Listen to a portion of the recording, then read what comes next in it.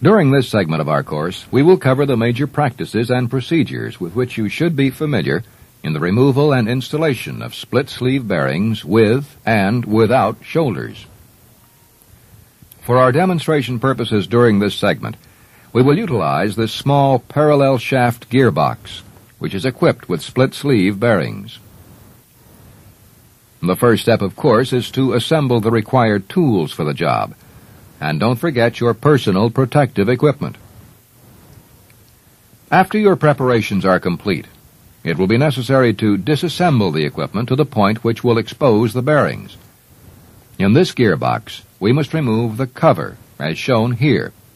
The cover itself takes the place of the bearing caps.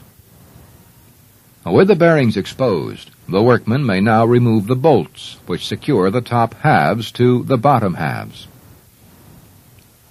The top halves should then be lifted off, as shown here. Be very careful when handling these bearings, since you want to avoid any type of damage to the lining. After the top halves have been removed, the rotating assemblies should be lifted out of the case like this. In some pieces of equipment, there is only one assembly. However, this gearbox has a high-speed assembly and a low-speed assembly, both of which must be removed. With the assemblies out of the way, the workman may simply lift the bottom halves of the sleeve bearings out of their fits in the lower half of the case. This particular gearbox is equipped with a plain sleeve bearing and a sleeve bearing with a thrust shoulder, as being pointed out here. Therefore, the bearings in this gearbox will afford us the opportunity to explain both basic types of split sleeve bearings. As with any piece of equipment, it is necessary that all parts be thoroughly cleaned after disassembly is completed. Follow the cleaning practices which have been set up at your plant. If you have any questions on this, ask your instructor. After all parts have been carefully cleaned, they should be inspected for damage or unusual wear. This should include all parts as well as the bearings. The condition of the bearing fits on the rotating assembly is also extremely important to the efficient operation of the bearings. Each of the assemblies should be mounted between centers in a lathe, like this. Then the shaft should be carefully polished, just enough to remove residue and expose any wear or damage. Do not remove enough metal to change the clearances.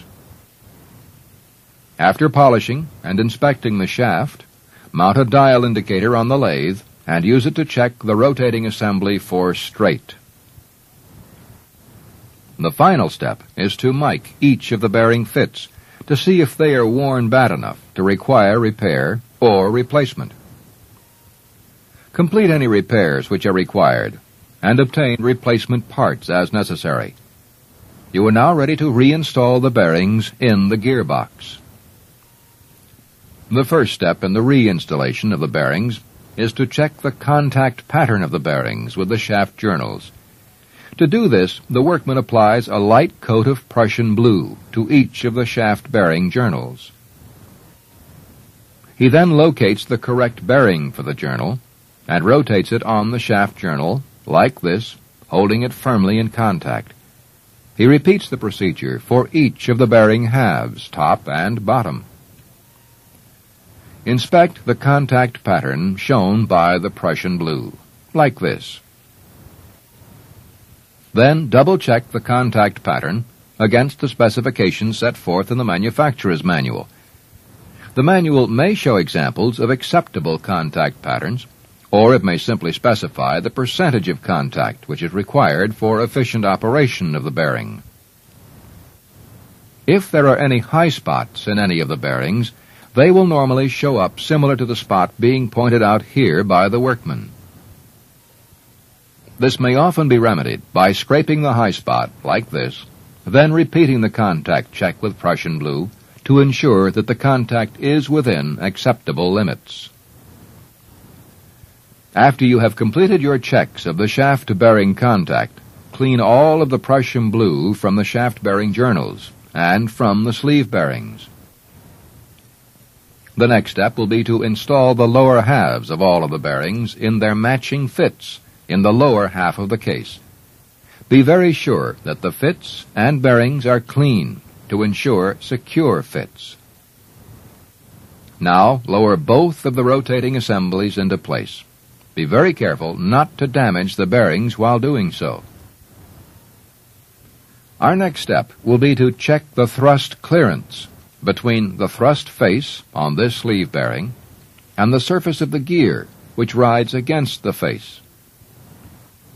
To complete this check, the workman mounts a dial indicator on the bottom half of the case with the foot positioned against the end of the shaft, like this. He then moves the rotating assembly as far as it will go in one direction. In this case, he is pushing the shaft away from him as far as it will go. When the shaft is at the end of its travel, he zeroes the dial indicator, then moves the rotating assembly as far as it will go in the opposite direction. The reading now shown on the indicator is the total thrust clearance. It should be checked against the manufacturer's specifications to ensure that it is within acceptable limits. If adjustments are required to the clearance, refer to the manufacturer's manual for instructions, since the procedure could vary from one piece of equipment to another. Upon completion of the thrust clearance check, the workman removes the dial indicator and puts it away. Our next check will be of the bearing clearance, bearing alignment, and bearing pinch. However, a light coat of oil should be applied to all of the shaft bearing journals prior to beginning the checks. The oil will help to prevent the plastigauge from sticking to the shaft during the check of bearing clearance. Select the proper diameter plastigauge to be used in measuring the bearing clearances. This material is manufactured in different sizes to measure different clearances. Therefore, it is important that you obtain the proper plastigauge for the expected amount of clearance to be measured. One strip of plastigauge should be positioned in the center of the journal, like this. As you can see, it is placed around the exposed circumference of the shaft. 2 additional strips of plastigauge should then be placed on the shaft bearing journal just inside the outer edges of the bearing, as shown here. Each of the 3 strips should be long enough to cover about 90% of the exposed bearing journal. This procedure should be repeated for each of the other bearing journals in the gearbox. 3 strips for each bearing journal. Once the plastigauge is in place, apply a light coat of oil to the bearing surface in each of the bearing top halves. This will prevent the plastigauge from sticking to them during the measurement. Now, lower the top halves of the bearings carefully into place on the shaft. Do not rotate the bearings or the shaft, and do not move the bearing back and forth axially when placing them in position. This would destroy the accuracy of your measurement. Bolt the bearings in place. Since we will be checking the bearing pinch at the same time as we check the clearance, the next step will be to obtain a number of shims like these. The desired thickness of the shims is 4 to 6 thousandths of an inch. However, it is very important that all of the shims are of the same thickness. Position the shims along both sides of each shaft bearing, as shown here. The purpose of the shims is to prevent the bearing cap, in this case the top half of the case, from coming into full contact with the tops of the bearings. We will show you what we mean in a few moments. To measure the bearing pinch, we will use lead wire, commonly called fuse wire. It should be no more than 15 thousandths of an inch in diameter. Place 2 pieces of fuse wire on top of each bearing, just inside the end of each bearing, like this. As you can see, it is in approximately the same position as the 2 outer strips of plastigauge underneath the bearing. Repeat this procedure with all of the bearings. Now, lower the top half of the case very carefully onto the bottom half, taking care not to disturb the position of the fuse wire. Again, this is very important for accurate measurement. With the cover in place, tighten the bolts down all the way, as though the gearbox were going back into operation. Now let's use a graphic illustration to show what we're doing. This is a cutaway side view of one of the bearings inside the gearbox. As you can see, the illustration shows the shaft, the bearing, and the case, which serves as a bearing housing or cap. This illustration shows the 3 strips of plastic gauge we placed between the shaft journal and the bearing. When we replaced the top half of the bearing and tightened it down, it flattened the plastic gauge. We'll be able to measure the width of the plastic gauge later and determine what the actual clearance between the shaft and bearing is. These are the 2 strips of fuse wire between the top of the bearing and the bearing fit in the case. They also have been flattened somewhat by the case as it was tightened down. The fuse wire is used to measure the amount of pinch between the case and the bearing. In an ideal situation, there would be no space at all between the case and the bearing. However, we placed shims alongside each of the bearings before we installed the case cover. Therefore, the shims are holding the cover up off the bearings. If the bearing pinch is perfect, the thickness of the fuse wire will be identical to the thickness of the shims. Now, let's take the gearbox apart again, and you can see the results for yourself. Remove the bolts from the case cover. Then lift the case cover straight up off the bearings with a hoist, like this. Remember that you must be very careful not to disturb the position of the fuse wire when doing so, as this could destroy the accuracy of your measurements. Now measure the thickness of the fuse wire at the point which was directly on top of the bearing. As we mentioned a few moments ago, the thickness of the fuse wire should be identical to the thickness of the shims, or very close to it. If the thickness of the fuse wire is more than the thickness of the shims, this would indicate insufficient bearing pinch, and corrective steps should be taken.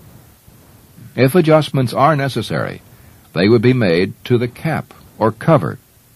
Refer to the manufacturer's manual for specific instructions. You would then repeat the procedure to check the pinch on all of the other bearings, using the same comparison. Remove all of the shims as you do so. After completing your check of the bearing pinch, remove the bolts, securing the top halves of the sleeve bearings to the bottom halves. Lift the top halves of the sleeve bearings straight up off the shaft, being very careful not to move the plastic gauge while doing so. The oil you applied to the bearing earlier should prevent it from sticking. However, extra care in removing the bearing could save your measurement. Now measure the width of the plastic gauge directly on top of the shaft bearing journal, utilizing the scale on the plastic gauge package. The scale converts the width to the actual clearance between the shaft journal and bearing. Compare the clearance indicated by the plastic gauge to the specifications set forth in the manufacturer's manual. If adjustments are necessary, refer to the manual for instructions on action to be taken. Next, we'll check the bearing alignment, and this is done by measuring the width of the plastic gauge on the side of the journal, like this, at both ends of the journal. And then taking measurements on the opposite side of the journal at both ends. These measurements should be equal. Now, if they are not, the bearing is misaligned, and it will be necessary for you to locate the cause and correct it. Repeat the procedure on all of the bearings. After completing your checks of bearing clearance and alignment, Remove all of the plastigauge from the journals. Now apply more lubricant to all of the shaft bearing journals. Then replace the top halves of the bearings and tighten them down securely. With the bearings in place, rotate the shaft manually to check for any binding.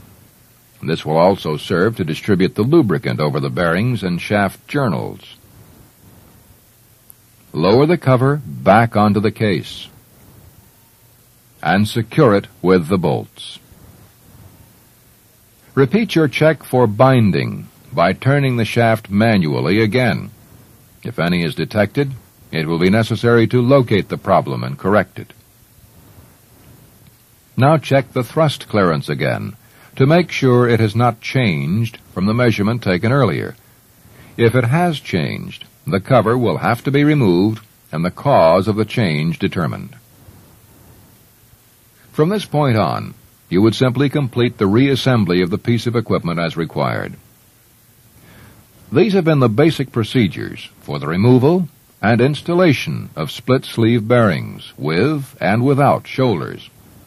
As you may have noticed, the only real difference between the two was that it was necessary to check the thrust clearance on the sleeve bearing, which has a thrust shoulder.